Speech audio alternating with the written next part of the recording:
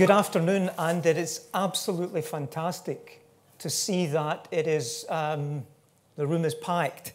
And it's packed, I think, because we are launching, and we are indeed launching, the future of digital twins via the Turing Research and Innovation Cluster, specifically in digital twins. So let me just try and canter through the next 15 minutes.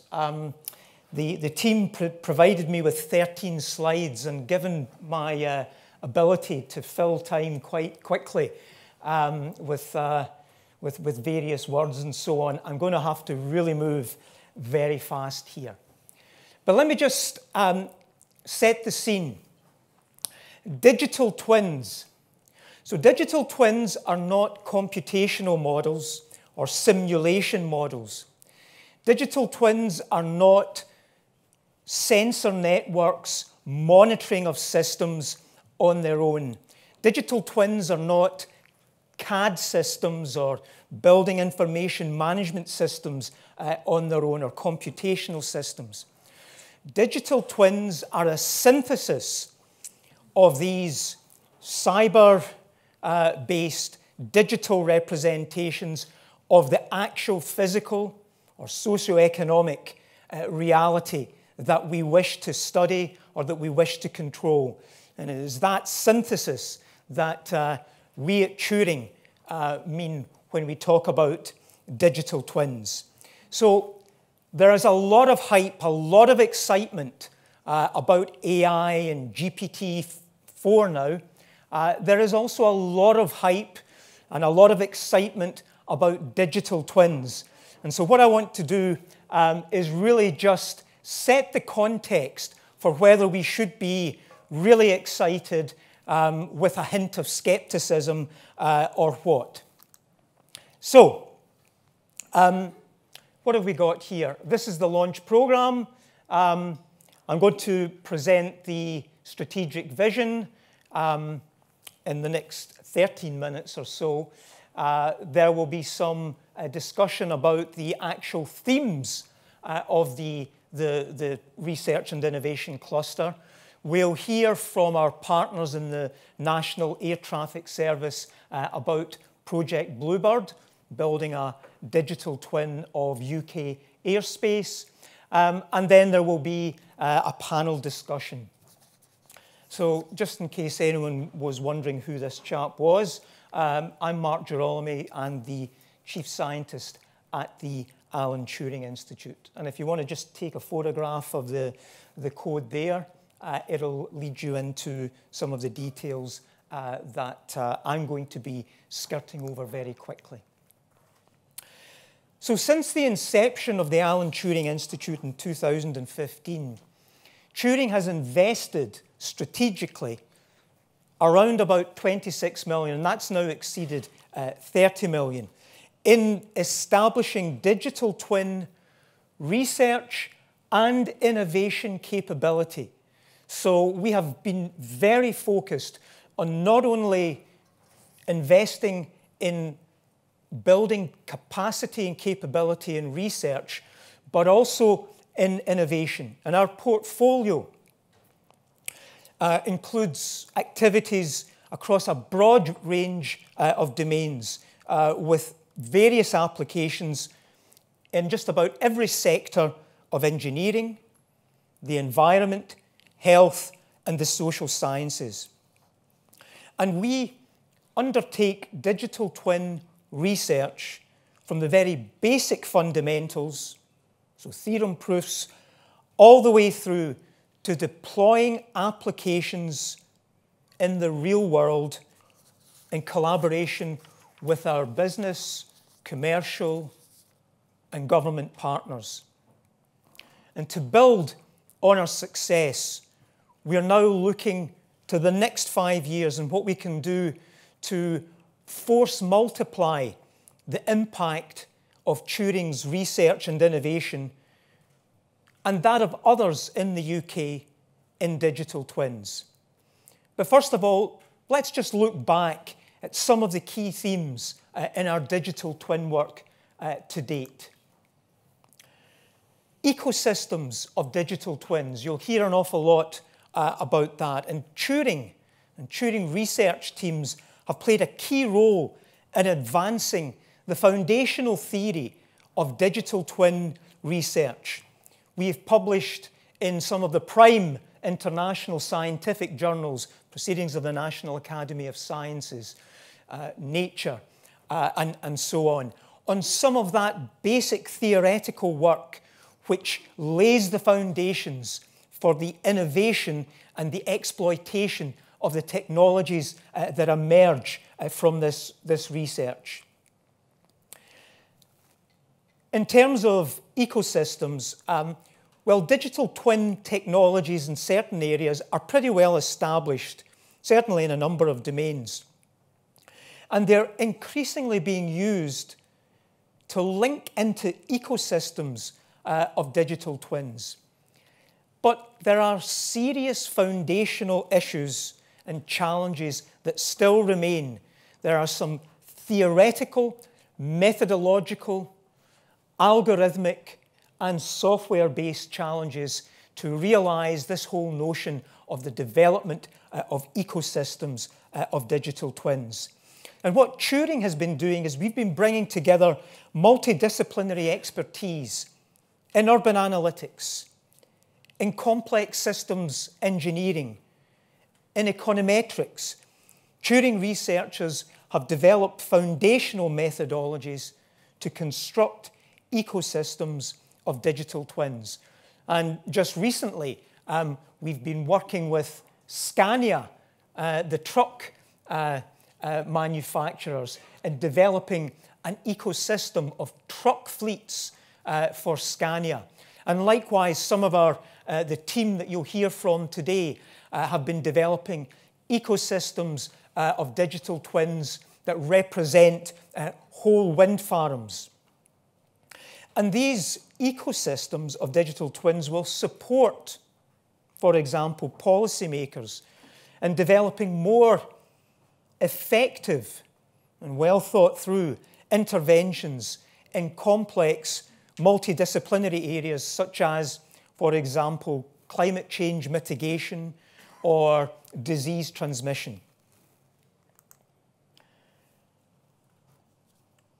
The 3D bridge, which I seem to have lived and breathed for the last 5 years, really started off with some fundamental research questions, but forms the end-to-end research and innovation system. So we really focus on delivering impact in the real world and deploying real-world applications of digital twins. And one of the programs at the Turing worked with a diverse range of partners from the pioneering company MX3D, who developed the wire arc additive manufacturing technology to 3D print steel structures at massive scales. We worked with Arup, we worked with Autodesk and Force Technology. And what did we do? Turing built a digital twin of the world's very first 3D printed stainless steel bridge. This was a cutting-edge architectural design and engineering experiment. We equipped the bridge with a sensor network that enables it to monitor and allows us to analyze its performance in actual operation. The work regarding this bridge, which now spans one of the canals in the city of Amsterdam, was highlighted by Forbes magazine as being one of the best examples of digital twins that everyone should know about. Something else that we're very proud of at Turing is effective quadratures and the way it has had a huge impact on one of the UK's most important engineering companies, Rolls-Royce. So our team at Turing developed this open source software framework called effective quadratures, which enabled the teams to analyse, test and audit complex interconnected systems of black box models. Now, the software is being used to analyse models and data in a wide range of application domains, and it includes Rolls-Royce, who have been using it in blade design and building streamlined jet engines, making them more fuel efficient and resulting in lower carbon footprints. We move away from the world's first 3D printed bridge. We move away from helping Rolls-Royce explore the hugely high-dimensional design spaces of their blades to something a bit softer, which is growing underground. This is a company that Turing has been working with for quite some time on the whole area of environment and sustainability. With growing underground, we developed a digital twin of another world's first, the world's first urban underground farm, which sits under, actually, where does it sit under? Can anyone remind me? Clapham Junction, right? So a disused tube line under Clapham Junction. There is this underground farm. And if you visit the Turing's digital twin Turing and Research Innovation Cluster demos downstairs, you'll actually see growing underground with some of the things that they've been doing. The work that we did with that company basically enabled the time to grow their crops to be reduced by as much as 50% and improving yields by up to 25%. And that is something, again, that we are incredibly proud of. So the world's first, another world's first from the Turing in digital twinning the world's first urban underground farm. If we think of the maritime sector, we've worked very closely with the marine and maritime industry to build trust and verification resources for digital twin technologies to enable their use or their deployment and their use in safety-critical systems. And by developing a semi-automated test framework, we're now able to validate a maritime digital twin for remit monitoring. This work has led to Lloyd's Register awarding a digital twin approved certification. And again, this is the first independent verification of digital twin technology in the maritime industry. So this is very much focusing at the innovation end of things, making sure that we can pull through the great research into great technologies that will actually be adopted and used to great effect. And one last thing. IceNet, and working with our partners at the British Antarctic Survey, the Turing teams have developed this machine learning model for Arctic sea ice forecasting. And it can help improve regional and global climate model predictions. IceNet enables and improves our understanding of the complex interconnections of large-scale climate phenomena and sea ice variability. And the reason for that is to reduce the uncertainties in future climate predictions.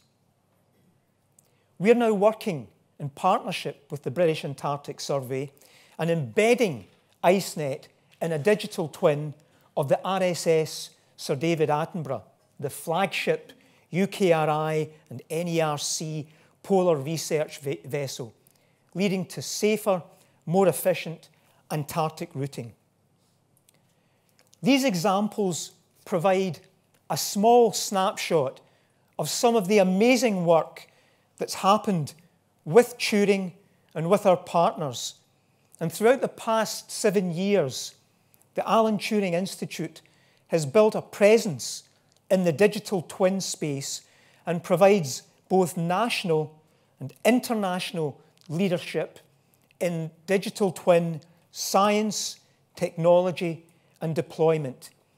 And many members of the Turing community are very heavily involved in the national digital twin leadership.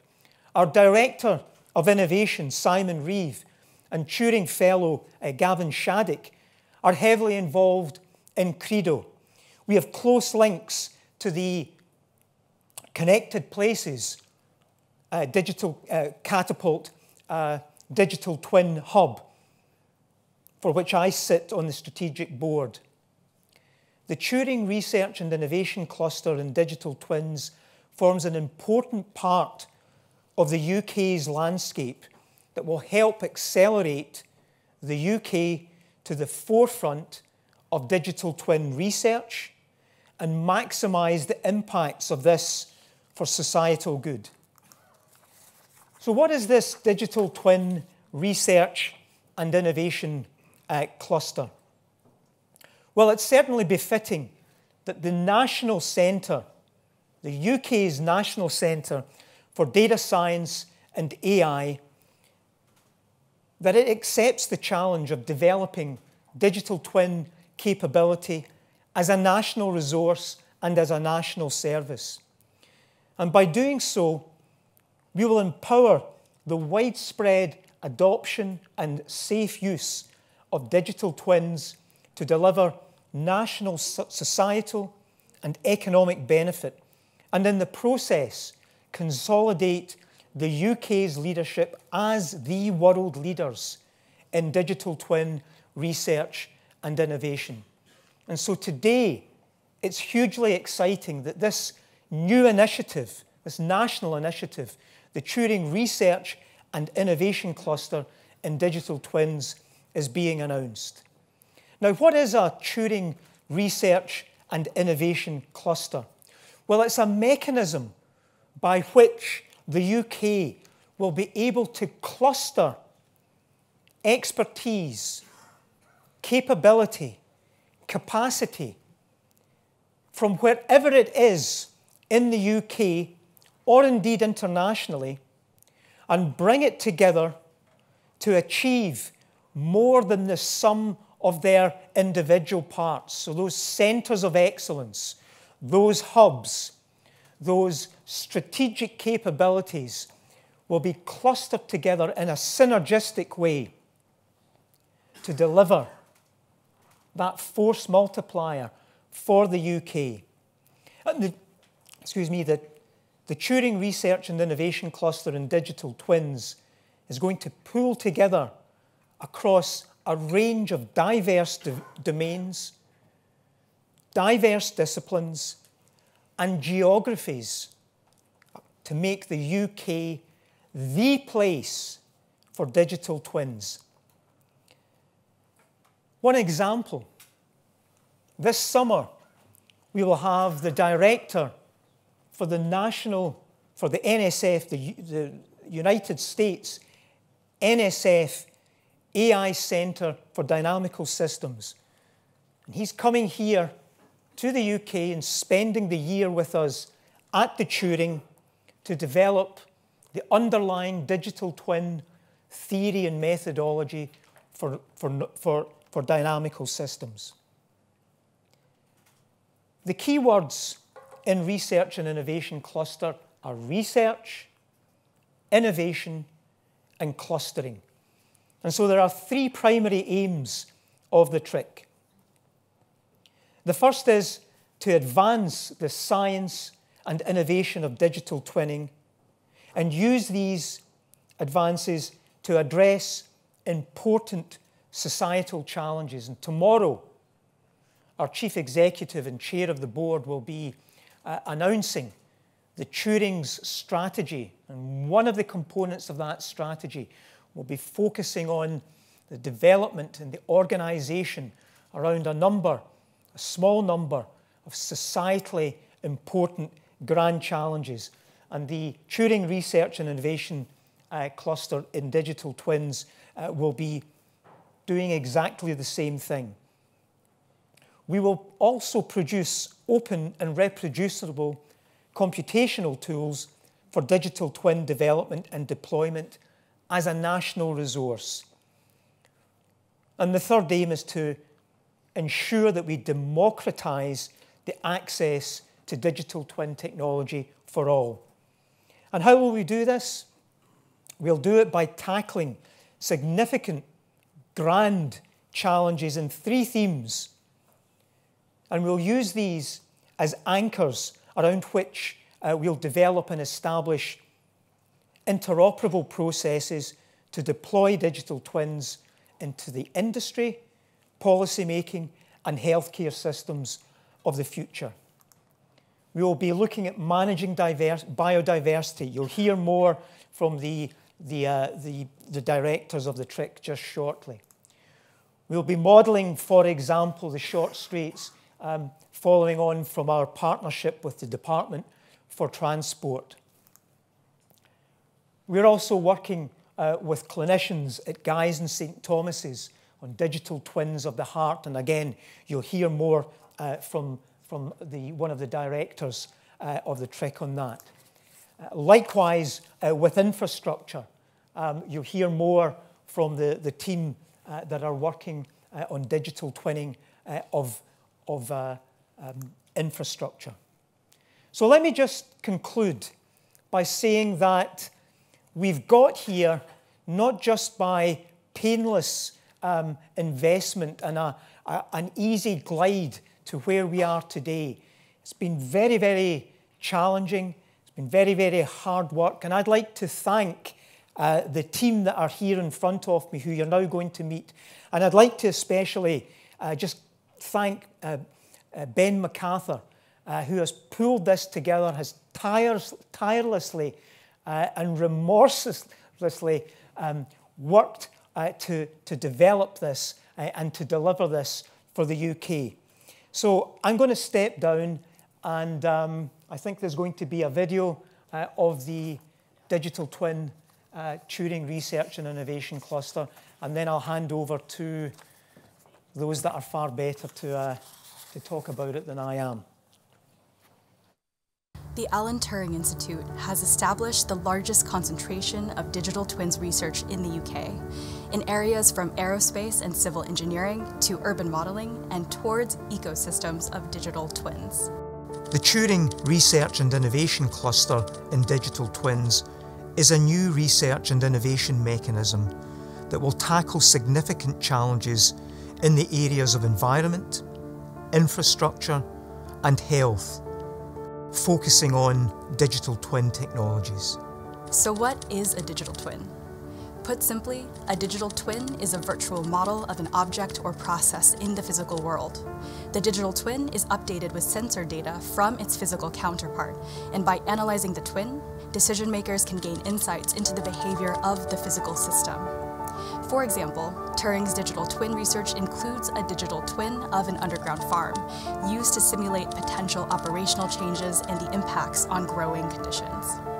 The primary objective of the TRIC digital twins is to democratise digital twin technology by providing open access tools, techniques and understanding to research and innovation communities in the UK and beyond.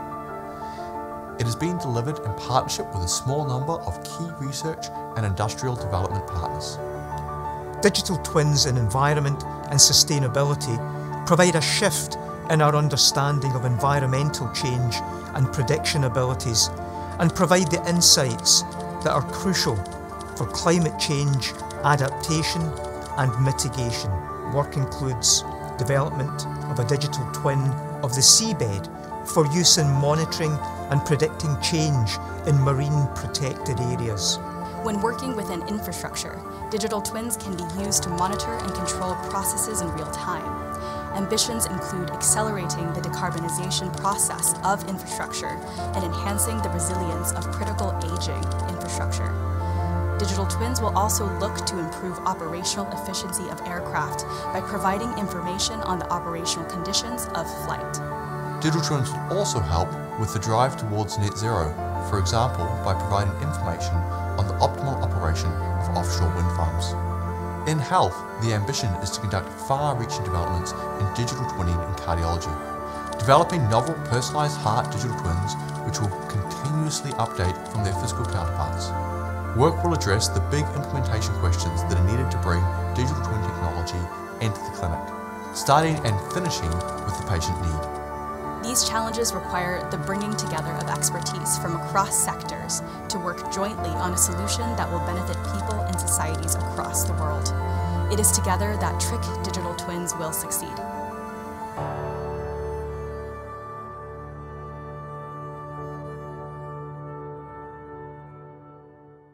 We're going to have a bit of like a quick round where the co-directors of the teams are going to come and tell us a little bit about all of them. They have just a few minutes, so if you have any questions for them, as I said, don't forget you have the Slido at the end, and there's going to be a panel, and they can answer your questions. So, shall we start? I don't think I'm forgetting anything. And the first one, I want to invite the Environment co-director, Kirstine Dale. Yes. Please clap. Yeah. Hello, I'm Kirstine Dale, and with my colleague John Siddorn, we are the co-directors for the Environment and Sustainability theme of the TRIC. And we're both thrilled to be part of this exciting initiative, and that excitement is shared by our host organisations of the National Oceanography Centre and the Joint Centre for Excellence in Environmental Intelligence and the Met Office, where I work. So I'm going to say a little bit about John to begin with. So John, this is going to feel a little bit like this is your life. So John, when you were a child, no, I'm not going to start that far back. So John is the interim director of data science and technology at the National Oceanography Centre. He's also the associate director for digital and the ocean. Prior to that, John worked with me at the Met Office, where he was the head of ocean forecasting research and development, and John has a very firm and full background in sea shelf modelling. Before, see, I told you it was going to be like this is your life.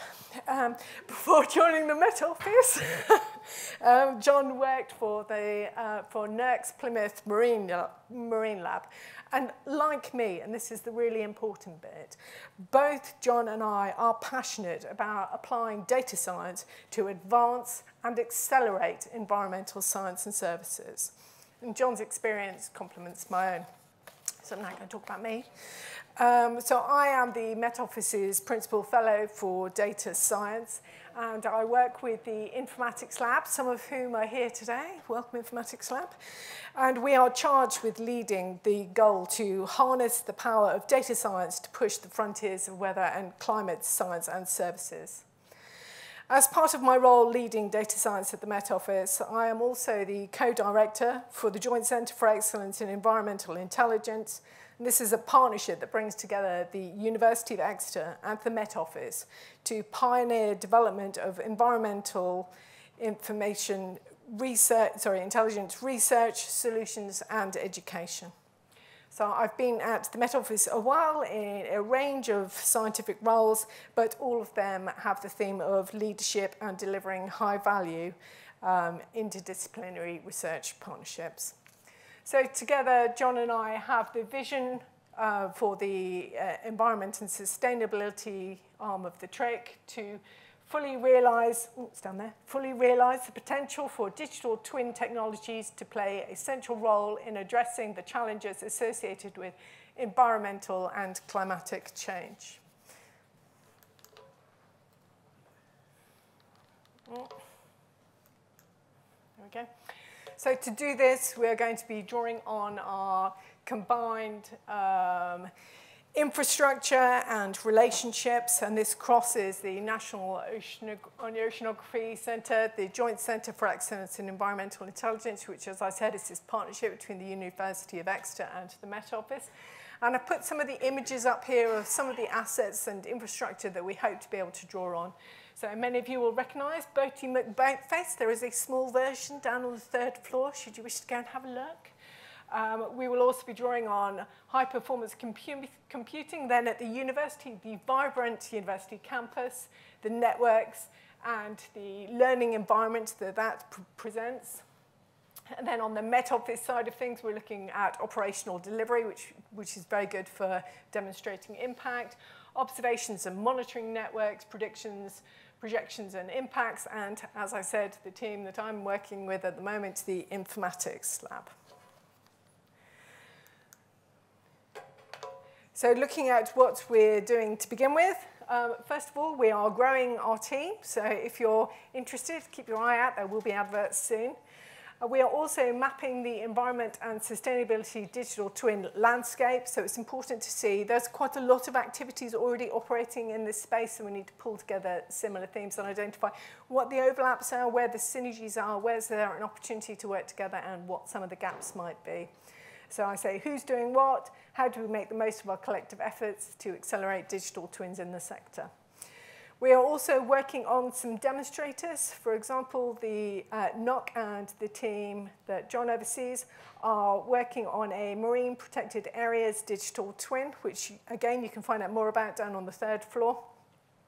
And we're drawing together related activities. For example, piloting an information management framework for environmental digital twins. That includes the marine protected areas digital twin that Mark and I've mentioned now. Pulling together some of the work that we're doing on Twine. So Twine is twinning capability for the natural environment, which is another digital twin program running in the environment sector. And we are aligning our activities with the other 2 themes within the TRIC. And this is a good point for me to hand over to Steve to talk about his theme.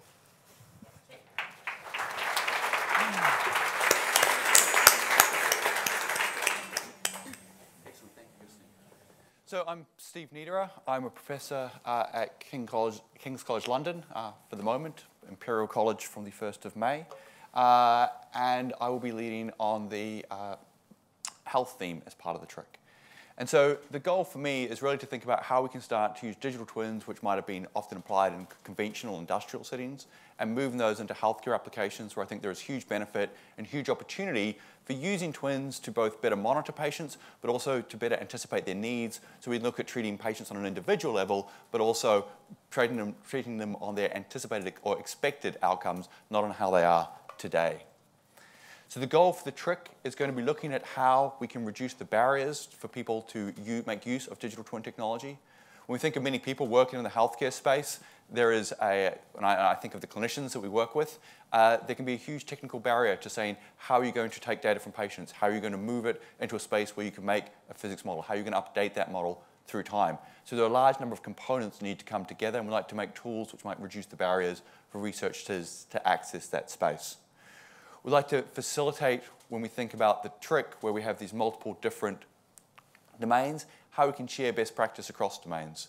There are many lessons that we can think of learning from infrastructure or in aerospace that might be able to be brought into health and to be able to accelerate and increase the adoption of digital twins in that area.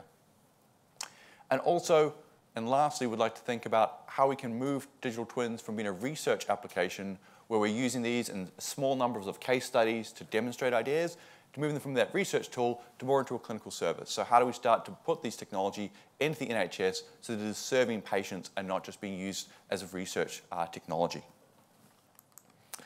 So this is how we view most of the cardiologists that we look with, and this is really how we think digital twins can come in.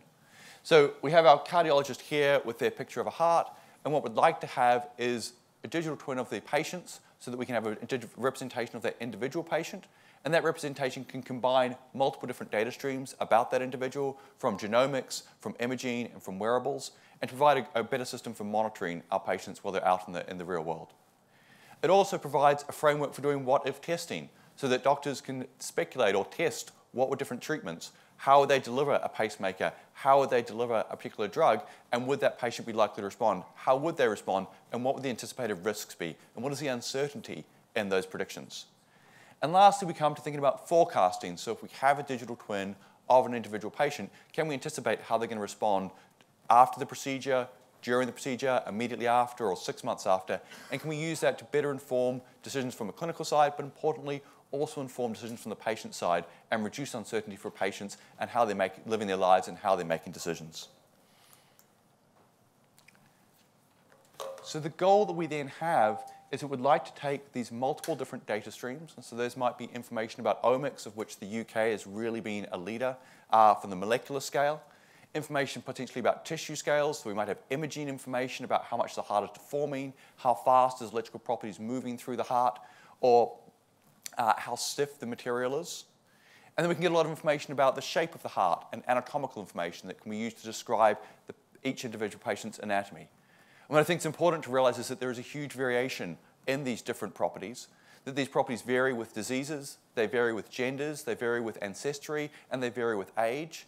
And so we really need to be looking at how we can capture all of this diversity at all these different scales and integrating them into a representation of the individual heart. And so we have our booth downstairs if people are interested, where you can ask to have a representative heart of your heart printed. So we can look at looking at large databases and saying if you have a particular BMI, a particular age, a particular gender, what is the most representative heart that we have, or our best estimate of what your heart is? And so that provides a way of starting this kind of idea of building digital twins for large numbers of people and doing this at scale. And we can integrate all of these into a scalable physics and physiology constrained framework. So when we think of sometimes of the classical AI, we will think of neural networks who have a completely unbiased approach, which is fantastic. But there's also a lot that we know from 100 years or 200 years of physiology and laboratory experiments which are captured in that physiology. There's a lot we know about physical constraints that we'd like to encode within our physics-based model. So by combining both the data science approach with what we know about physiology with physics in these models, we can provide a scalable and explainable and verifiable framework for interpreting our patients' data. And just to note, this is a movie which I particularly like, which was generated by Rosie Burrows, one of my PhD students, where we're seeing the heart beating, and we're seeing looking at the fiber structure or the muscle structure as it deforms during that cardiac cycle. And the end goal here is really thinking about the patients, and I think that that's obviously has to be a clear impact and clear driver, and that we think about patients, there are a number of things that patients would like. They would like to know what's wrong with them. They would like to know what their treatment will be. They would like to know what the expectations are that the therapy they're going to get is going to work.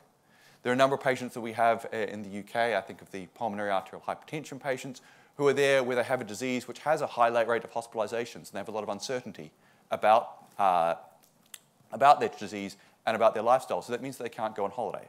They can't go on visits. They are uncertain about if they're going to be feeling unwell in 1 week or a month, so they can't plan. And so I think this ability to provide these forecasts, as I said, importantly both for the patient and for the clinician, is going to be one of the critical parts of delivering our digital twin vision. So when I think about what the immediate aims will be of the TRIC and digital twins, I think of the fact that in healthcare, we're not making digital twins as we might in some of other domains of a bridge or a building or a car or tens of turbines. We're thinking about how do we make digital twins of thousands, tens of thousands, hundreds of thousands, and onto 1 million different entities or assets. And if we think of UK Biobank, that has 100,000 data sets in it. How do you make digital twins of 100,000 individuals? That is a computationally and technically challenging problem, but also a great opportunity, which the UK is really leading on. And also, how do we make that more easy for people to access these type of tools and technologies? And so I think that with the TRIC, and particularly with the research software engineering and support of the Turing, we have the ability to build out these kind of programs so that we can make these tools and resources available to the wider UK research community. And then starting with UK Biobank, that gives you then the technology and the confidence to then move on to the large hospital-based repositories of data that we can have access to. We want to look at how we can be better at calibrating these models and how we can accelerate that process, and how do we calibrate models not only from hospital data, which is very invasive and very specific, but also from wearable data. And we also want to look at how we can make kind of data sets available that provide an on-ramp for people who want to work in this area. So having worked with a number of statisticians and computational scientists who may not have clinical collaborators, healthcare can often be a very exciting area to work in, but an area which has a number of barriers as far as getting the right information. And so by making publicly available data sets, we feel that we'll be able to make tools and resources that will allow researchers from different areas, from visualizations and computational statistics, to move into working in the digital twin space in health. And lastly, we want to look at how we can make digital twins as a clinical service. And so we have, looking down the bottom, this is what we're currently doing is within my group, we run clinical studies, we recruit patients, we make computational models of their hearts, we predict how to deliver therapy, and we look at how we can guide that care. But these are all done in very finite research spaces. And the question is, how do we start to scale from a research project which works in one hospital to a clinical service that might be able to work across multiple hospitals and to service a large number of patients? And so that would really be where we'd like to see this at the end. So with that, I pass on to Keith from infrastructure.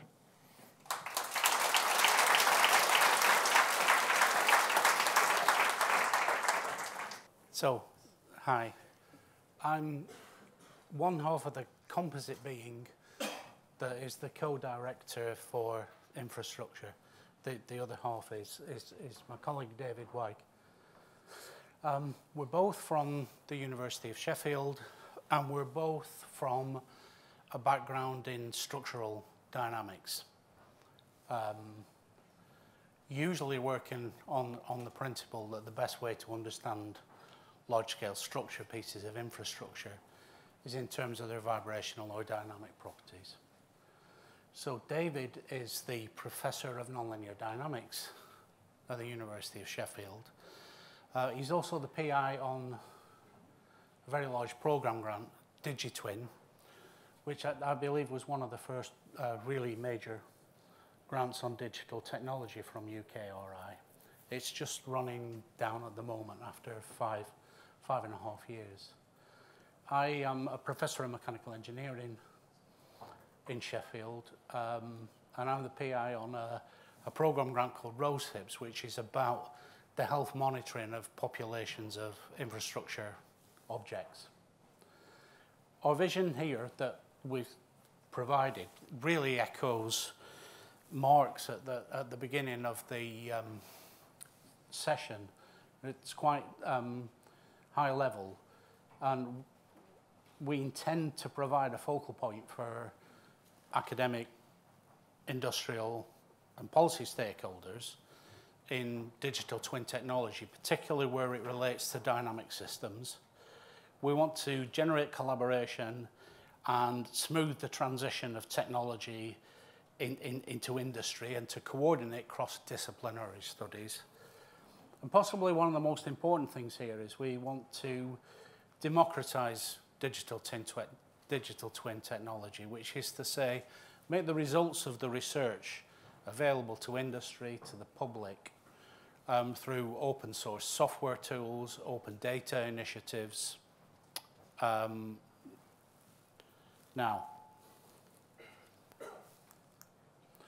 so, infrastructure means quite a lot of things to quite a lot of people. You'll see that what I'm concentrating on here is large discrete elements of infrastructure, structures. Now, in this context, a digital twin is some virtual mirror of the physical object. The physical twin will interact with the digital twin in two ways. Information will flow from the physical twin to the digital twin in terms of data measured across the structure or structures of interest, test validation results, and feedback. In return, the digital twin will provide decision support to any operators of the structure. It'll provide predictive capability to people who want to manage or operate structures. Now, as a couple of examples, digital twins, I believe, are context specific. They're designed with a particular objective in mind. Now, one of the objectives that we see a lot in structural dynamics is structural health monitoring. Essentially, we might have an object like the bridge there, which I think is Humber. And we're measuring data from this on a daily continuous basis from accelerometers, from displacement sensors. And the question is, can this data tell us something about the health of the structure? Well, actually, it can. It's a complicated problem, but one way to do that is to establish a digital twin and then continuously make predictions about the behavior of the structure. If these predictions start to deviate from the data that we're actually measuring, this gives an indication that something's changed about the bridge. We use a lot of machine learning technology excuse me, in the development of structural health monitoring systems. At a population level, we might have an offshore or an onshore wind farm. And we might be interested in the individual health of the structures, in which case we would want a digital twin in order to do this novelty detection procedure, to look at the health.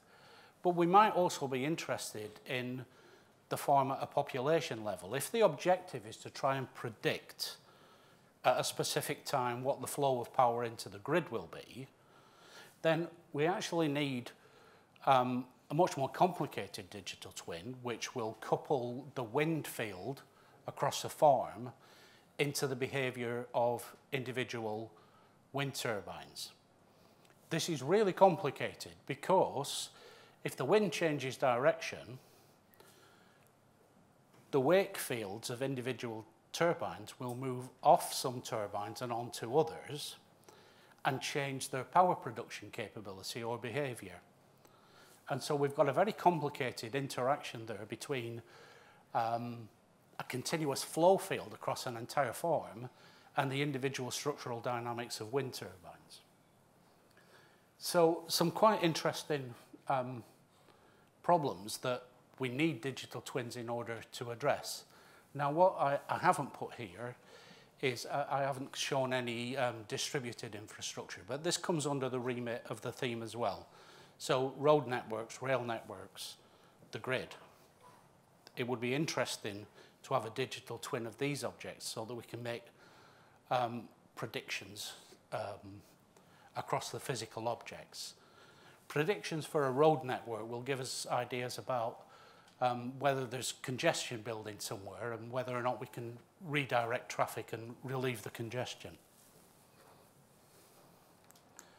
So again, echoing back to Mark's presentation at the beginning, a digital twin is not just a model.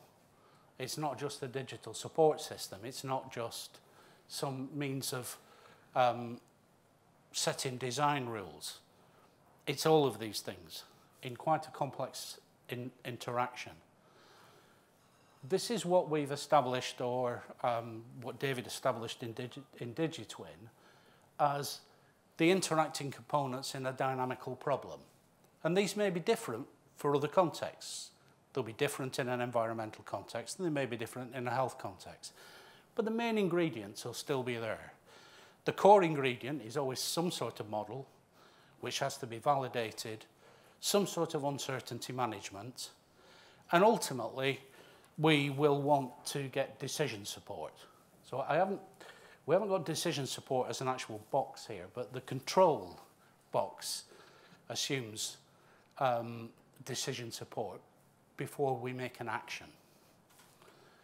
Now, the immediate aims of the infrastructure component of the TRIC are very similar to the other themes in their motivation. In particular, first of all, we need to grow the team. We're at the start of quite a big adventure here, and we need to get people involved in it. Now, the two things that David and I have identified as important research objectives at first are at different scales on the digital twin. So first of all, we want to develop that underpinning mathematical technology to develop a formal theory of digital twins, if you like, but also to develop a framework for embodying digital twins. And this will have to be across scales and environments. And so one of the things that David's team has done is establish a software framework called the Digital Twin Operational Platform, or DTOP, which allows the construction, visualization, validation of digital twins. And an initial version of that software has been used on various structures, but possibly the most ambitious one is this BAE Hawk aeroplane, which is in our laboratory for verification and validation in Sheffield. Now, if anybody's interested in this structure, we have a stand downstairs with the guys who do the actual testing on the stand. And so they'll be able to answer any questions that you might have about that. And I think that's where I stop.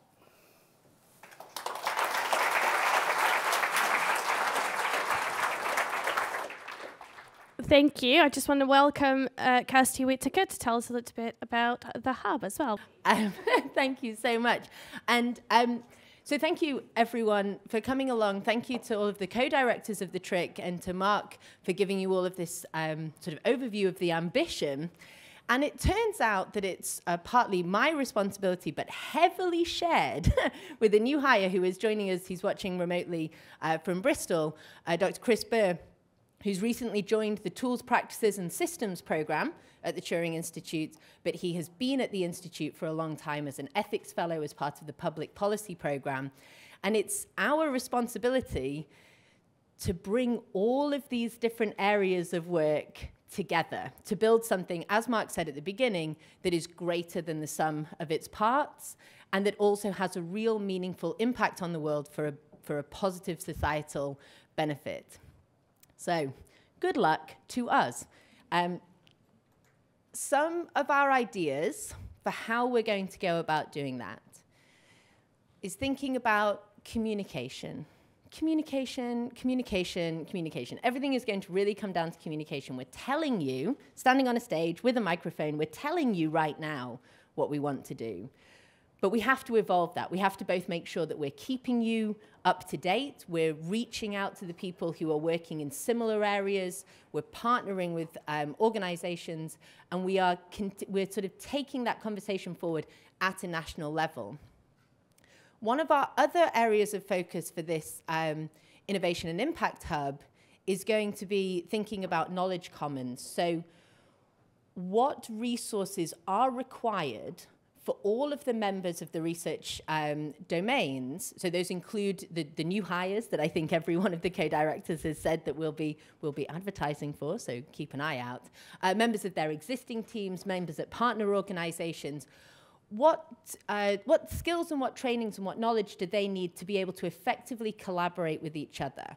And we have 2 research projects at the Institute that are already available. So we have the Turing Way, which is a project, an open source book that I started back in 2018, but is now co-created with 300 contributors, open source contributors around the world. And that started out as a book that was heavily focused on reproducibility and then expanded into other areas of collaboration as well. And Chris, within the public policy program at the Institute, started up a project called the Turing Commons, which looks at responsible research and innovations and how to do ethical and trustworthy research well. So we already have some of those resources. We also have really fantastic resources from the research engineering group at the Institute, who have built demonstrators of open source code for some of the projects that Mark mentioned in his talk at the beginning of this session. So we can curate and bring together some of those examples, some of the training, some of the skills, and make sure that we are supporting each other to learn from each other. There are strengths and in each of these different domain areas that can be transferred to others that will be really, really strong.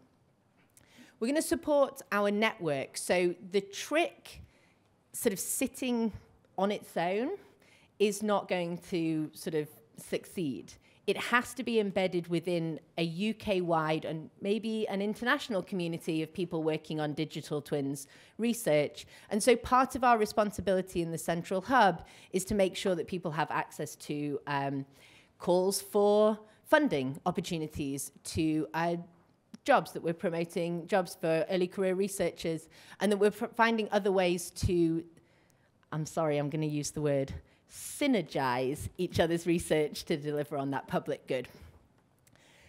Unbelievably important to the real world impact is making sure that we have stakeholder engagement. And at the very top level of that will be stakeholders who might be using or deploying the digital twins. And there might also be people who own the data that we're using to collect and to build and sort of hone the digital twins.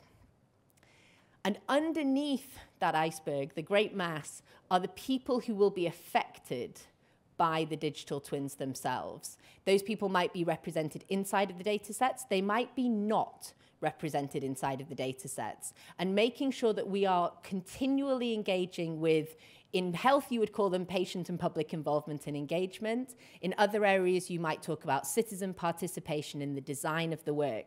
And making sure that we have pathways for people to give us regular and critical feedback that we can action to deliver the positive societal impact rather than just a societal impact. And then finally, one of the things that we'll build are collaboration spaces. Those might be in person, getting everyone into a room with a whole bunch of different post-it notes. It might be virtual, they might be hybrid. We'll probably look at running data study groups as part of the Turing Institute's delivery of the skills team. And we'll also just make sure that we listen to the needs of everyone who's working inside of the TRIC to respond to what they require to work really collaboratively together. I think that's the end of the section on the TRIC. Would you like to introduce Tim and Richard? Yeah. Thank you so much. Thank you to all co-directors. They made my job easy. So we're just about hitting the half mark. Okay, so now the slide is up. My next speakers are here. So yeah, the next session is on Project Bluebird, and we have Tim Dodwell and Richard Cannon. Thank you.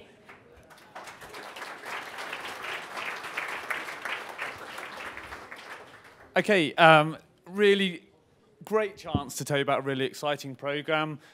This is an EPSRC funded program, a prosperity partnership between NATS, the Alan Turing Institute and Exeter University. It's a really exciting program where we're putting digital twins into action. And even last week, some of the results we're going to show to you are new. So this is, frontline stuff, opportunity to share, opportunity to connect afterwards. I'm Tim Dodwell, Turing AI Fellow. I'm an academic lead on this program. And I'm going to pass you over to Rich to tell you a bit about airspace. And if I do this, no. There we go. Hi, everyone. So my name is Richard Cannon. I'm the industry PI for Project Bluebird. And just to say thanks to AI UK and the Turing Institute for extending that invite today and letting us talk about this exciting research. I'll let Tim talk about objectives and vision and ambition for the programme. But really what we want to do is we want to be at the spearhead of research in ATC. We want to be making a difference, and we want to be to lead in the industry, especially regarding data science and AI. Probably prudent then to talk a little bit about what is air traffic control, because it is very much an invisible infrastructure in the sky. Above our heads, there's about 1 million square kilometres of airspace above Britain. There's another 2 million out over the ocean. The National Air Traffic Services, NATS, are responsible for the safe separation of aircraft. When commercial pilots transition these volumes in the sky, these volumes of sky, they pass through these sectors where there's human teams making decisions. Not systems, but human teams making decisions every day to safely separate aircraft. They do that by asking the aircraft to climb and descend, to go faster and slower, to change its speed, and to turn left and right. And it really is as human-centric as that. 1,700 air traffic controllers moving aircraft through the sky every day, 8,500 flights on this day back in July, a little bit busier than what it is today, issuing up to more than 100,000 safety-critical instructions per day. So very much a human-centered system. And we'll see more of this animation later on in the presentation. So let's talk about Project Bluebird. I saw that animation about 2 years ago when I was started working with NATS, and I was hooked. I mean, I thought, this is amazing. And I sat and watched it about 5 times, showed it to my kids. They were hooked. They said, what on earth is that? And then we kind of said, well, very human-centric, very safety-critical, but what are the opportunities in AI and data science? And so we set out this program. It has 3 major parts. Component part, which is relevant today, is about a digital twin, 20 million flight records we have of UK data. How do we use it to make better predictions, understand how planes move around? Can we forecast better? Can we understand airspace design better? Machine learning control, can we build agents that, can we test agents and algorithms that could maybe have a go at doing that kind of job? What do they look like? Can you make them, safe? Can you do different ways of controlling airspace, which maybe is different to how an ATCO would have done them? But the really important thing that we really want to focus on is ultimately it's safety critical, right? So how are we going to build a system where an ATCO can trust or work with AI? And that doesn't mean full automation. That means augmentation. That means helping in training. It means lots of levels. But there's a huge piece here that the real difficulty is about stepping towards that trust piece. What will it require? What you'll notice is not only is this data scientist, machine learners like myself, but it's also working with industry, it's working with regulators, it's working with diverse academics. And really a center of this is how we bring that community together. Okay, so what's a digital twin? So actually when you look at this system, I sat down and looked at it and think, oh, there's so many component parts to this. You could do airports, you could do metadata. We made a choice to focus through the human, the ATCO, to build a digital twin that sees airspace through the lens of an ATCO and really focus on that decision-making piece. So our digital twin, we call it a probabilistic digital twin because we really care about uncertainty and quantifying risk, but we're going to focus through that. And we've created an infrastructure called ARC, which provides data and compute for a community to start exploring what these ideas might look like. So just last week, we've been running this program now for 18 months. That's built on a pilot project with Turing over the previous 2 years. So what we decided to do is take a snapshot of what does the research look like right now. So this is a snapshot from last week, what are our teams working on right now in preparation for a rather large activity coming up in May. So we have our data and community. It's the seat of everything. It's where we work together, where we code together, and we share the debugging pain of all the software in here. And it's also where we put our data. So lots of flight records, very sensitive data. There's military flights and so on and so forth in there. So we have to be very careful. Architecture and configuration, really important that we lower the barriers for machine learners, for data scientists. We don't want to have to train you too much in air traffic control in order for you to make a contribution to this program. So really important we get the architecture right. Really important that you can make a contribution quickly. We have a core team of air traffic controllers. Those people, some of those 1,700 people that are moving aircraft every single day. We have them as part of the core team. They help us design the tools. They design the trust and the transparency piece and help us in that regard. We have access to the Air Traffic Control College. Air traffic controllers have to go to college and pass their exams just like everyone else. And in there, we have access to the curriculum-based learning, which is useful for behavioral cloning and inverse reinforcement learning. That's really important for us. We have access to the training infrastructure. And of course, we have access to the data. So we can use the data to complement our findings with what is the strategy for the airspace? How do we actually do tactical air traffic control? Tim will talk about path prediction, which is we've got some publications in that space. It's worth mentioning just one more bubble, which is the scenario generation. We do go to a lot of effort to ensure that we're not just building systems that are very, very good at working in nominal conditions. We're always looking, and we've got weak signal analysis, and we're always looking for the precursors for when things are really complicated, and that's when air traffic controllers really step up, and they provide that service then. We have to make sure that our agents are trained in the same circumstances. So we do a lot of analytical research to understand what makes air traffic control complicated. And sometimes, there's a group of researchers just now looking at Storm Eunice, which is, if you remember, was a storm this time last year, which did modify, shall we say, the air traffic control system over London for a while. But it's more than that. There's very subtle things can make really quite large challenges for the air traffic control team. So we have these generative models that create these scenarios to make sure the agents are trained. Thanks, Tim.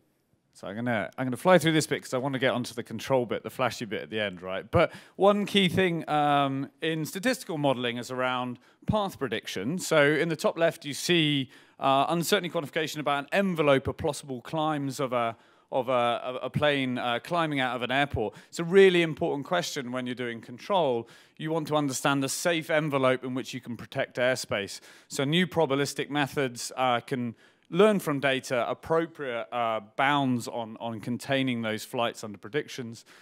So it's not about just making predictions, having better understanding of where things are going to be in the next 5 minutes.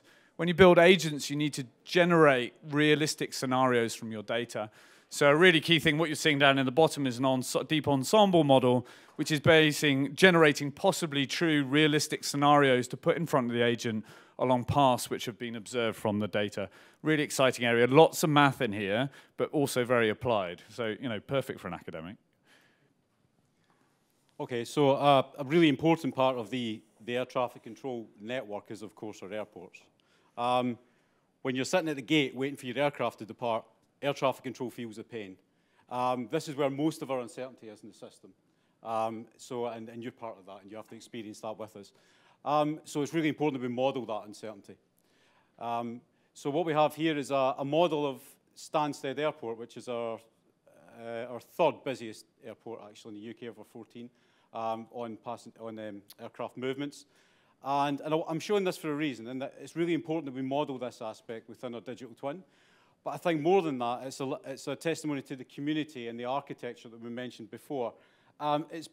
It takes a long time to get these models up and get them running and to look at and ask some research questions, which in this case, we're looking at the use of speed optimization to reduce taxi times and fuel burn at Stansted itself.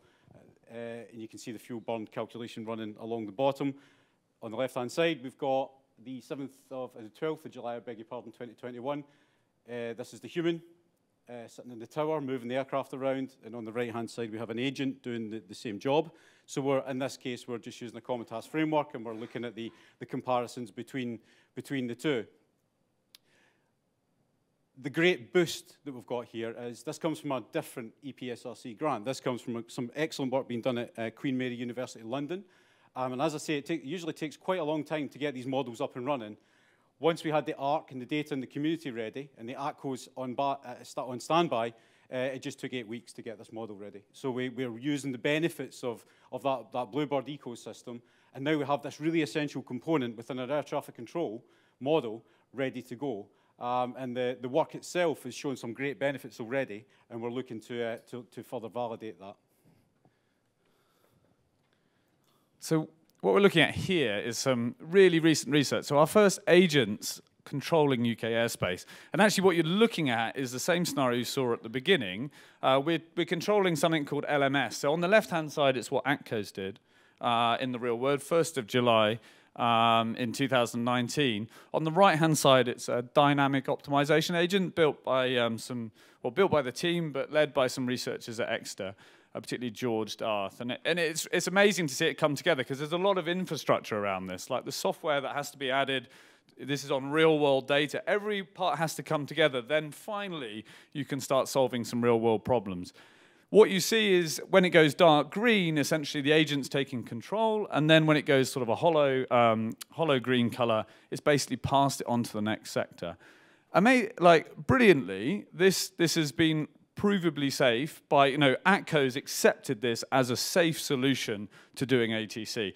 And if you ever spoken to an ACCO, they're hard to impress. So it was a real milestone for our project, 18 months in. I think what it does is it's going to lead us into the next stage of our program, which is where it gets even more exciting. So where should we go next? So we've been on this for 18 months now, and there's quite a large team. We've got some siloed excellence here. We've got community excellence also. So why not bring it all together? Let's bring the team of 30-plus people together to put a digital twin in front of air traffic controllers and to test a human-machine collaboration experiment. So let's just do that. Let's just bring all the software that we've created, all the tools and practices, and the methodology, and put that around the validation framework. So between May and July this year, we are running this experiment at Swanwick Area Control Centre down in Southampton, and we're using these sectors that Tim's just mentioned, this LUS and LMS. And what we've decided to do in service of the validation objectives is actually just to give an entire sector to an agent to let it run air traffic control. We've held back some historical data, of course, so the ATCO shouldn't recognise the data because it's from a few years ago, and we were holding that back from the agent. So we've got a dozen or 2 dozen days of real data, and we're going to put the human on one sector, say it's just on the left-hand side, and we'll put the agent on the other. So we're looking at those objectives of working in proximity with a machine. Does it disrupt the human workflow? Does it impact the problem-solving ability? All those wonderful things. But it's more than that. It's about bringing the community together on Bluebird for one objective, to put it all together and to make it run, and this would then be a world's first. There's also a friendly competition with a cash prize, I won't tell you how much, where we've got the team working on optimizations, different techniques to design these agents and run these agents, and we'll go through a competition phase, and hopefully one agent will make it. Not Tim's, it's not very good. George's agent will probably make it through, and then we'll put that in front of the air traffic controller. So this is a great opportunity to build hundreds of hours worth of validation data with human and machine in the loop on what is a safety critical application. It's also the time in the program where we can say, hey, we've just activated theme 1, theme 2, and theme 3. So we see the ecosystem on Bluebird really working. And we think we've lowered the barriers for entry from lots of different disciplines within AI and data science. So with respect to that, and with only a few seconds to go, if you're interested in Bluebird, please do reach out to myself and Tim. There's lots of opportunity. Thank you.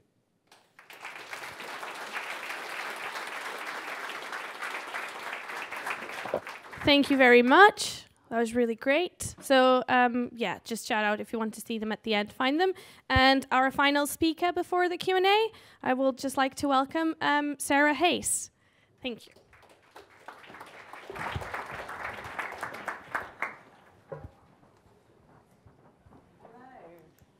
I'm Sarah Hayes. I'm the engagement lead for Credo, the Climate Resilience Demonstrator Project, working with Connected Places Catapult. And I want to talk to you today about the journey towards connected digital twins and how I see the Turing Institute at the center of that journey. So for me, the journey towards connected digital twins started back in 2017 when I was working at the National Infrastructure Commission, and I was working on a report, Data for the Public Good. And when we were carrying out this research, we issued 2 calls for evidence, and the Turing Institute responded to both those calls for evidence. And the responses from the Turing Institute were instrumental in informing our recommendations and helping us develop those recommendations. So the report, Data for the Public Good, set out the vision for a national digital twin as an ecosystem of connected digital twins. And it recommended that we need a framework for sharing data across infrastructure sectors. And it also recommended that we need a pilot project or a demonstrator project to show the art of the possible, to show that we can share data across sectors and that there's benefit from doing so. And after the report was published, I had a number of conversations with Alan Wilson, then CEO of the Turing Institute. And Alan was very supportive, extremely supportive, about the idea of a pilot project. And he was very keen that we take this forward. And so under the Centre for Digital Built Britain and the Digital Twin Hub, that project later became Credo, the Climate Resilience Demonstrator Project, which was launched in March 2021. And when we were originally putting together the ideas for this demonstrator project, James Hetherington, a Turing Fellow, was very much involved in setting out the proposal and helping us get the funding to take Credo forward. And now Credo is being taken forward into what we call the second phase, led by Connected Places Catapult. And we hope that Credo will be taken forward into the future through further collaborative research and development and innovation funding. So we're talking about digital twins this afternoon, and of course we always have to talk about what is a digital twin. And I find it helpful to describe what a digital twin is rather than to be too definitive. And I also want to draw upon the distinction between singular digital twins and also connected digital twins. So I would say that a digital twin is a digital representation of something physical. And that something physical could be in the past, the present, or the future. But there's some kind of data relationship between the physical and the digital. And we can use data in the digital world to help us make a decision that then impacts on the digital world. And when we're developing our digital twins, it's really important to think about the purpose. What's it for? What's the use case? What problem are we solving? And with Credo, we're looking at climate resilience. So we're looking at the impact of extreme weather events in the future across the infrastructure system. And we also want to think about the stakeholders. So who's using the digital twin to make the decision? And in the case of Credo, this is the asset owners. And then who will be impacted by that decision? And that's people in Credo, it's people like you and me, people who live in areas that will be impacted by climate change in the future. And as I mentioned, you don't want to just think about your own digital twin in isolation to other digital twins. You don't necessarily want to think about your own water network digital twin or an energy network digital twin. You want to think about how your digital twin can connect up with other digital twins so that you can share data across organizations and across sectors as part of an ecosystem of connected digital twins. So Credo is a climate change adaptation digital twin. It brings together data across energy, water, and telecoms networks. We work with Anglian Water, with BT and Openreach, and with UK Power Networks, who bring their people and their data to this project. So you can see when you bring the data about assets together, you can see the connections between the networks, and you can see the interdependencies across the infrastructure system. And in Credo, we're looking at the impact of extreme weather events in the future, so extreme storms and the impacts of flooding across the infrastructure system. So we have flood data in the digital twin, which shows us what future flood scenarios might look like. And the Credo digital twin looks at the probabilities of assets failing when they're wet.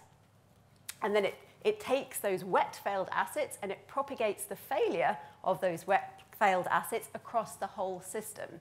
So you can see, as a result of the original storm, the number of assets that will be out of service, the assets with red rings around them.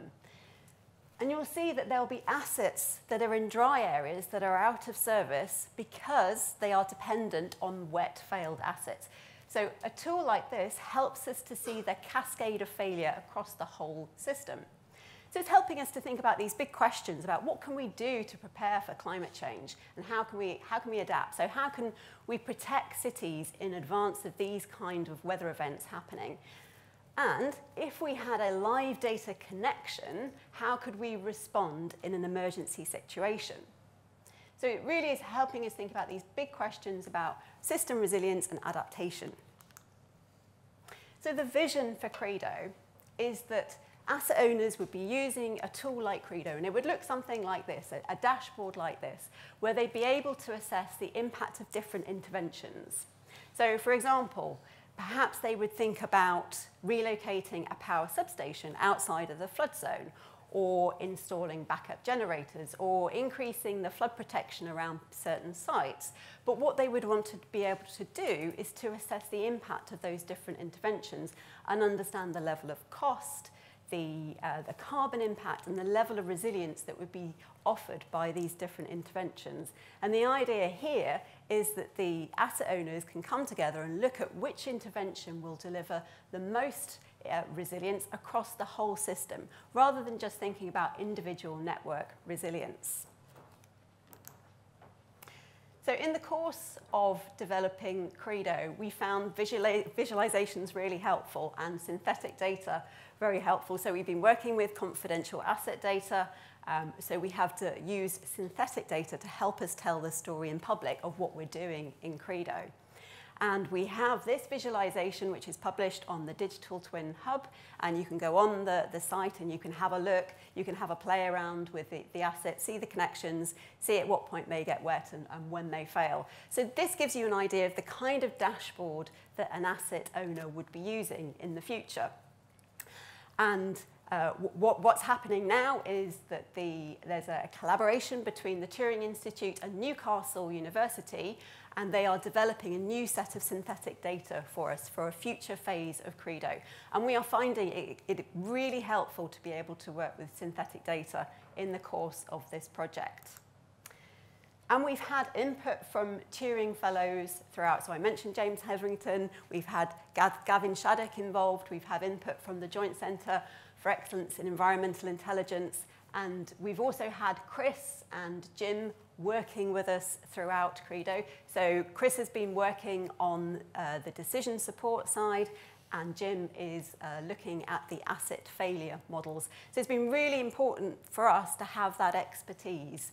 And I'm really hopeful that in the future that we will have further input from Turing in future phases of Credo. So I want to say a few words about data sharing architectures and to share with you some of the lessons that we've learned over the last 2 years. So in the first phase of Credo, we were under a lot of time pressure. So what we did was we put all the confidential asset data into one central database. We used a centralized data sharing architecture. And by doing that, we were able to protect the data, keep it confidential, and adhere to the terms of the data license. But there were two problems that we found with this particular approach. We found that because of the security we had around the data, in the time scale that we had for the first phase, we didn't have the time to develop the security, the authentication processes that we needed to share the insights from Credo back with the asset owners. And of course, that's the point of Credo. So we needed to address that in the second phase. And then the second problem that we encountered is scalability. So with a centralized data sharing architecture, the problem is that there will be limits to scalability. So it worked for the purposes of the first phase, being able to protect the data. But if we wanted to add further asset owners, further regions, other types of data in the future, then we're going to hit limits here. There's going to be problems with using a central database. And of course, if we think about a national digital twin, that's not one great big database of everything. The idea is it's an ecosystem of connected digital twins. So in the second phase, we have been exploring a distributed data sharing architecture. It says centralized in the corner, sorry, it should be distributed. And the idea here is that the asset owners are able to retain control over their own data. So we're not producing lots of copies of the data. We are using a distributed architecture.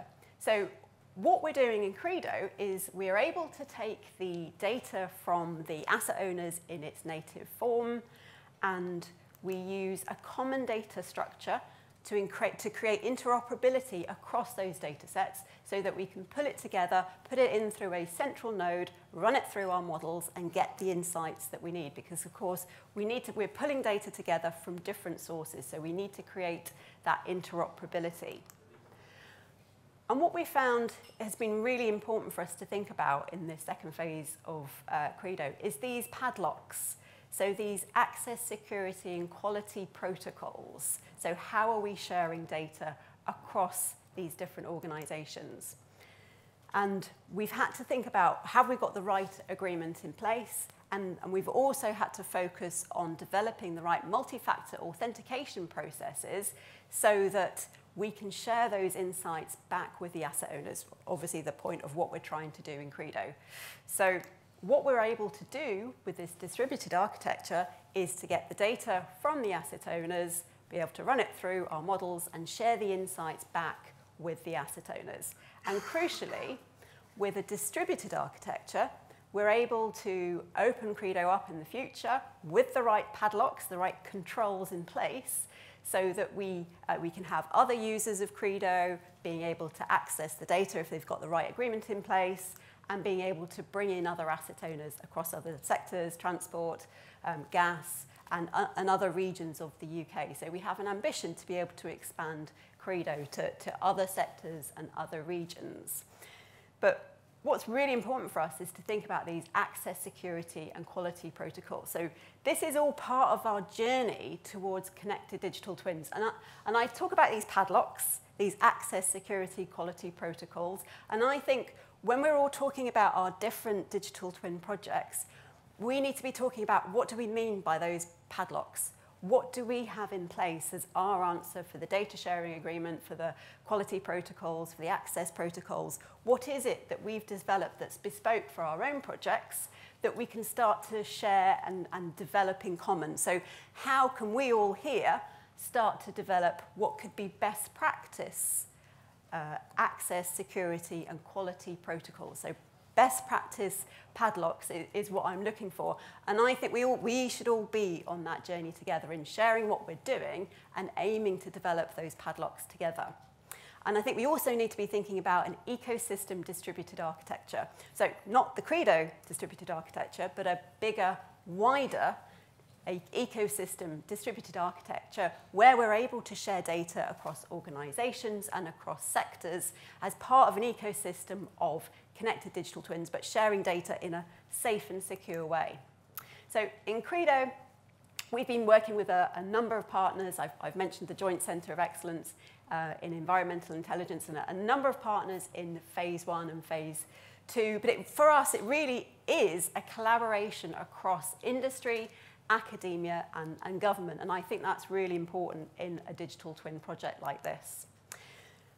If you're keen to get involved in Credo in a future phase, then please head to the Digital Twin Hub. If you're an asset owner or a regulator or policymaker keen to talk to you about system resilience, cross-sector innovation funding, and also that funding question. So also interested to talk to funders about possible sources of future funding for projects like Credo. So please head to the Digital Twin Hub or come and talk to me in person.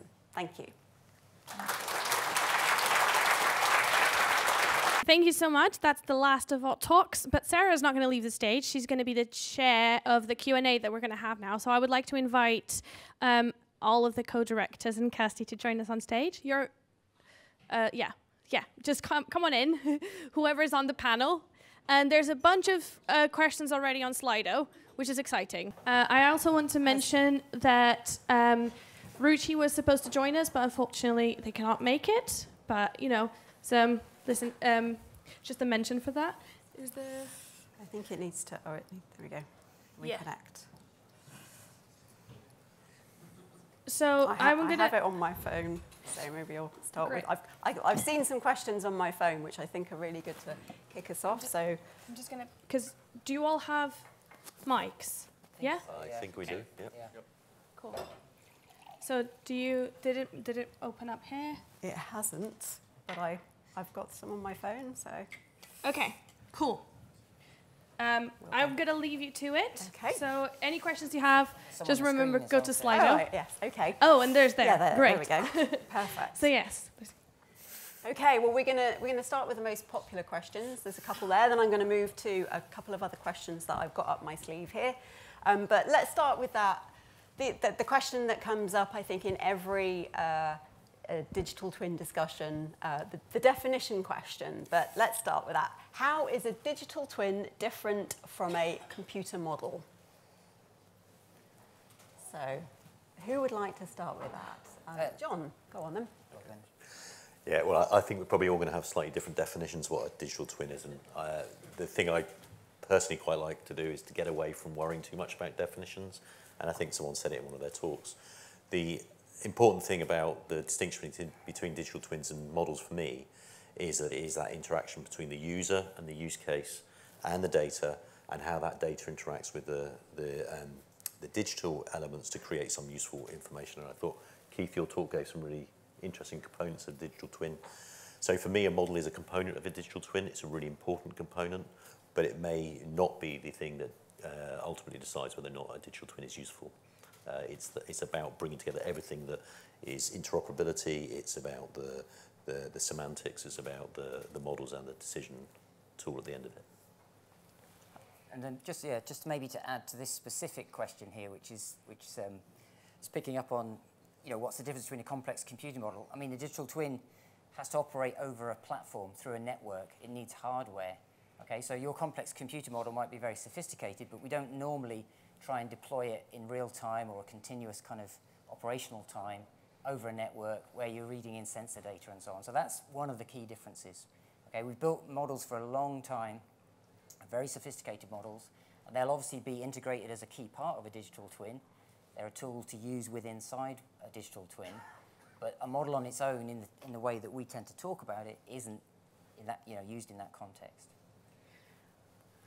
I completely agree. I think the only thing I would add is that in its simplest form, I think of a digital twin as a decision support tool.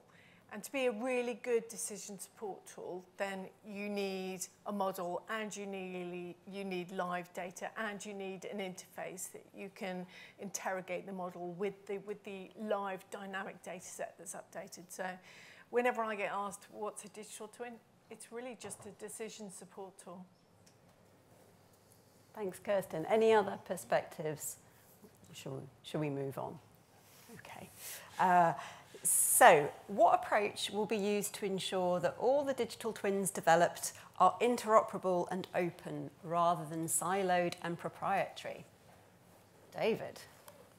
The question is pointing us towards, the kind of open source rather than closed source kind of development. I mean, I think if you look at, as I sort of interpret it, if you put digital twin into Google, you get a lot of sponsored links coming up at the top, right? And these tend to be through proprietary software vendors who are promoting products, which is fine. That community have been ahead of the game in kind of developing products for the software products, particularly for digital twins. I think the open source community's lagged behind that, and I think there are some efforts to try and build an open source community. In fact, as you've heard today, part of the remit of the TRIC is to democratize digital twin, give access to digital twins, and that includes open source code and data. So I think we might see, who knows what the future will bring, right? But what we might see is that those open source efforts will grow, and they'll become sort of serious contenders within a sort of a software ecosystem. But that's to be. There's a kind of in early stage technology, there's always a bit of a sort of battle between different potential providers, and I think that's what we're seeing in digital twin, particularly software right now. And so let's see how it plays out. Yeah, so if I could add, because David, I think you largely talked there about architectural interoperability, and so we did a bit of work through NERC and co-sponsored by the Met Office actually around how you build a framework, what we called the information management framework for, in our case, environmental digital twins. And the fundamental thing we felt that was important in this context was thinking about trying to change every single person's activity in all the different thematics that might want to be interoperable was just completely implausible. So you don't try and create standards or frameworks which are delving deep into the sort of the individual pieces of work that people are doing, but you create frameworks that allow you to cross over. So having sort of semantic standards that create bridging ontologies, for example, that allow you to speak from one community to another is really fundamental to that. Setting standards that are quite simple at the interfaces so that you don't have to do a whole load of stuff to bridge those interfaces. I think there's a lot of thinking that's gone into this. It's not easy, but I think there's work we can do that will push that forwards in the TRIC. Kirsten? I'm just going to agree wholeheartedly. It is so not easy. I think this is a really big question because when we say interoperable across the three themes, that's an enormous request. We're not even interoperable within environment, or leave alone how environment fits with health or how health can fit with infrastructure. So this is one of the biggest challenges actually for the TRIC. But it's something we've all spotted, it's prioritised, and it's one of the areas that we'll be working with the Impact Hub, so the central area of that Venn diagram that I think Kirstie presented. That's one of the key things that we're going to be looking at. How do we ensure that digital twins in the environment space are interoperable with one another, and how can we federate with digital twins from other sectors as well. But massive challenge, really big question. And share the learning from all the different projects as we go. I've got a question here. So what's your key lesson learnt so far when working with digital twins? Go on, Kirstie. If I get in first, because you're going to have really good answers. If I get early, then hopefully I'll say something reasonably sensible. I think one of the biggest challenges, and I think John's definitely going to agree with this one, is to check that you're all speaking the same language, so that we're using ontologies in the same way. So, for example, we had a meeting of all the TRIC directors a couple of weeks ago, and we suddenly realised that we're not using uncertainty in the same way. So when one of us is talking about it, it doesn't mean the same as it means to one of the others. So I think one of the big challenges is going to be to check that we are all talking about the same thing, and that we're all facing the same direction and have a shared vision for this thing. Steve, what's your key lesson learnt? So I think as we've had conversations between the different sectors and looking at the ways that different people are using digital twins in different applications, the scope of the challenge I think has really become clear, and that the number of different domains and different areas need to work together to build a meaningful digital twin, from an Internet of Things to a 5G to cloud computing to data management to modeling to AI to calibration, and the list goes on, and then feeding all that back to informing information, and then having that information from the twin go back to the asset itself. And so looking at the scale of the problem, I think that it's working out how to make this more accessible for many people, and how do we make kind of interoperative tools that reduce the barriers of entry to using digital twins in research and in applications. Okay. I think the main lesson I've learned is that you should try as far as possible not to get drawn into a long discussion about what a digital twin is. Because if you ask two people what a digital twin is, you'll get three answers. The main thing to do is to agree, potentially to disagree, but to allow that a digital twin will contain certain capabilities, will use certain technologies, will give certain benefits, and then work within that broader framework to agree what you can do on a specific problem. I would completely agree with you. And I think I'm going to add my thoughts on that one. And certainly in Credo, the lessons that we've learned really about communication. So we heard it earlier from Kirstie about the value of communication when working with digital twins. And I think it's also quite important to make it as non-technical as possible when you're communicating about the digital twin. What is it for? And we found in the Credo project visuals, but also films. So it was great to see a film earlier on just explaining what Credo was about. We went full, we went very dramatic and fictional in our original Credo film, and that sort of helped set the vision for what we were trying to do. And I think it helped explain to a lot of non-technical people what digital twins might be and how we can use them to help solve certain problems. So I think that's been my lesson learned, is communication, but be as non-technical as possible. Could I come back on what Kirstine said earlier as well? I'm looking at a question down here that says, oh, it's just gone. Something about how ERPs using something like SAP does something about APIs. And I read that and I thought, I have not a clue what any of those acronyms mean. So there's a real in practice language barrier already in this room that is going to cause us not to speak to each other very well. So it would have sounded much better if I'd actually had the letters in there, but it disappeared in front of my eyes just as I was saying it. Okay, another one. What are the main blockers and enablers to achieving the digital twin vision we've been talking about today? So a blocker, an enabler.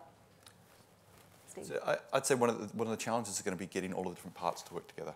And that, as I said, there are so many different elements, and putting them together in a seamless way where all of the bits come together and work work in a way which is meaningful from an operational perspective. And so it's all well and good. As you know, synthetic data is great. You can learn a lot from synthetic data, but certainly in healthcare, we're always surprised at how varied our patients can be. and that no matter how much synthetic data we have, there's always one patient or a couple who will always be outliers, and we'd always like to make sure that all of the services we have work for all of the patients we have coming to the hospital. So for me, that is a challenge of getting all of the different components working together. I think one of the enablers is certainly the Turing itself, and that it does bring together a broad range of people. It has a lot of core services, which gives a sustained kind of group of expertise to enable bringing all of this technology together, and also through having multiple different sectors, have multiple different groups who have shared learnings that they can kind of bring together on for each person's problem. I think I'd probably also add that one of the enablers here is we really, really want this to work. And that goes right up to the people setting the political framework for the UK. So I had a really long train trip yesterday, and it was so long that I actually managed to read the report that came out last week on the future of computing in the UK. I also read the Science and Technology Framework. It was a really, really long train trip. And both of these reports highlight how important AI is going to be for the UK if we want to become a science superpower. And this is the moment for data science and AI. This is our moment in the sun. So everything is aligning now for us to really push forward and deliver something amazing through the TRIC and other AI initiatives. So if you're working in the field, well done, you have chosen well. Now is your moment.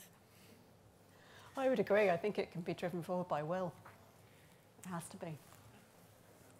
So you talked about blocks and challenges, and I think one of the blocks or challenges is making sure we deliver something that is tractable and demonstrable in each of these spaces, so that we can demonstrate that we have made some progress. Because there is a lot of hope that we can deliver something really good, but if we aim too high and don't achieve anything tangible, we'll struggle to keep the attention, I think, of the people. And on that subject, what's your biggest concern about using digital twins? Oh God, everyone's looking at me. I think that, you know, as excited as I am about digital twins and how much hope I have for AI in terms of helping the UK become a science superpower, I think we need to be really careful to guard against overhyping this. I think we need to, like John said, we need to deliver something. We've made some pretty big promises here. We need to be able to show in a year's time, in 3 years' time, we need to show some of the impact of the things that have been invested in and to come good on some of the promises that are being made here. And it's not going to be easy. Things like the question we had on interoperability, that's a massive, massive question. And none of us have the answer yet. We will do eventually, but we don't yet have it. So coming good on all of this, I think, is going to be really, really important. So I think one of the enablers is fairly straightforward. Given that digital twins are some sort of optimal fusion of the physical and data-based analysis, one of the biggest enablers is machine learning technology. And that's come forward in leaps and bounds over the last 20 years or more, and put us in a position where we can do a lot of things that we couldn't conceive of before. And so that is an enabler, I think. Yeah, so I'm a motion modeller by my background, and I think this sense that we are much more, we're at sort of dawn of a place where people like do the traditional modelling like I do can actually embrace the idea of AI and ML being part of our ecosystem of tools. I think is a really exciting thing for us actually, and it will open up ways of transforming the way we do traditional forecasting in a way that I think could be really exciting. It's sort of related a bit to a blocker as well, because one blocker, being really parochial, working in the field we work in, one blocker is that sometimes we really don't know the physics of certain processes or mechanisms very well. And then your main means of making progress is to create some hybrid model incorporating data from the structure of the system of interest and any inarguable physics that you've got, and then you'll get something better. And you might get the predictive capability you're looking for from the hybrid.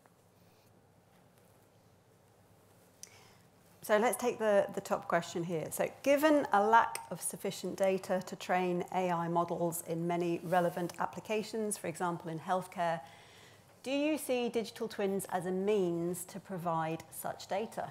Steve? Yeah, so I see digital twins as a number of implications for AI models, training AI models. And so one is that I think digital twins provides a prior, as I mentioned, about encoding physics and encoding physiology. And that allows you to bring more information in to augment your standard clinical data sets. I also see that it's an opportunity where digital twins provide an opportunity of doing extreme cases where there are some scenarios which you may never have data for or have very limited data for because they're really rare events, yet you would still like your AI network to correctly classify this. So I think of the car simulators where they're trying to train self-driving cars and they want to train what happens when a horse walks in front of the car. Now, I've spent time around Stanford where the cars are. There aren't that many horses walking around, but that's the kind of thing that you can simulate, or other more edge cases which allow you to then train your algorithms for the cases you might not have rich data for. And I think that from a simulation perspective, if we can train the AI networks or models on simulated data for edge cases, for rare events, we can then make those much more resilient to those events, or at least have a chance or be able to verify that they're able to detect those events correctly. So I think that those are the kind of different elements where they could be involved. Yeah, no, I completely agree with what you just said. I just wanted to urge a note of caution here. There's always the danger that people will try and think about digital assets as a replacement for the underpinning data. And I think digital twins will lower the barrier of access to lots of data, and they really should, and that's one of the benefits. But if people think about this as a replacement for the underlying data sets that we really do need to have, that's a dangerous place to be. So we really need to think about digital twins as a way of maximising the optimal use of our data, but also making the case for better resourcing where that we should obtain the data from, and making the case for where data is really important. So there is an advocacy space here, I think, for digital twins to make sure we're getting the right data and we're making it clear what the data is used for and is useful for. I would agree with that. So should we tackle this, another question here. Oh, it's moved up they've all moved up in the list. There was one here. How can we make assurances that a digital twin gives reliable results? Can we trust them? Well, I mean, I could start off. Maybe others will have things to add as well. I mean, I think trust in predictions or trust in outputs of digital twins is a crucial kind of performance metric of a digital twin.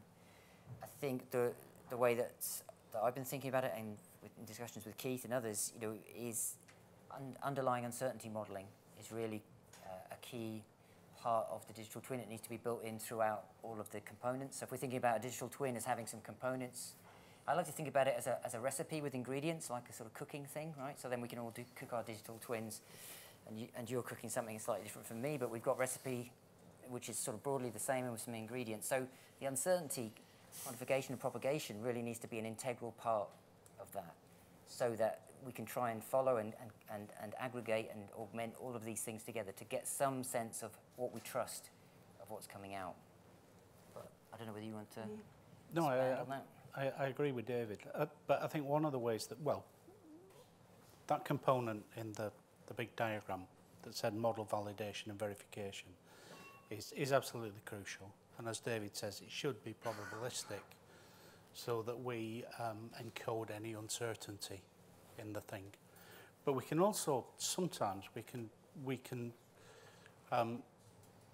shape the way we judge the model so that it'll appear more reliable in some respects. So forgive me for just going on a minute.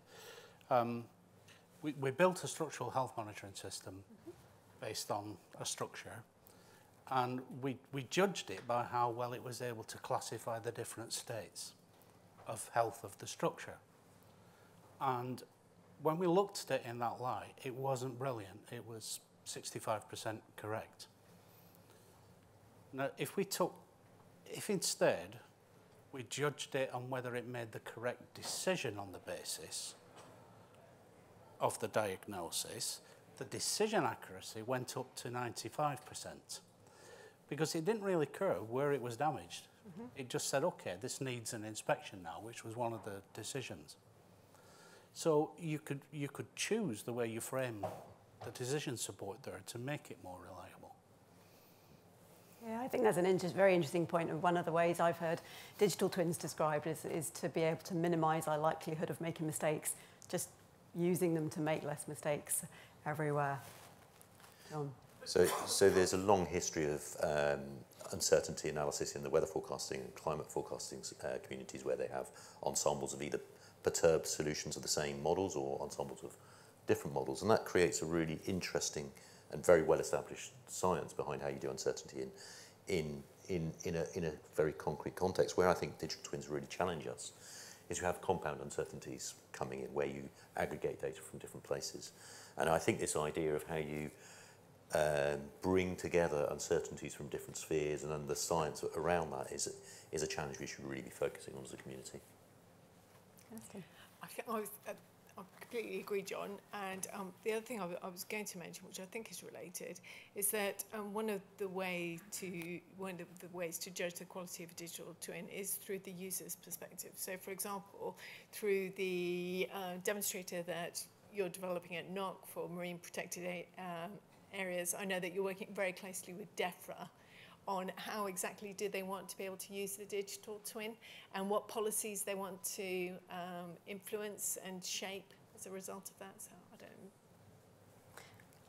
We've got a number of interesting questions here. I'm going to skip to the latest question. Do we need a regulatory function to certify certain digital twins are fit for purpose in critical applications?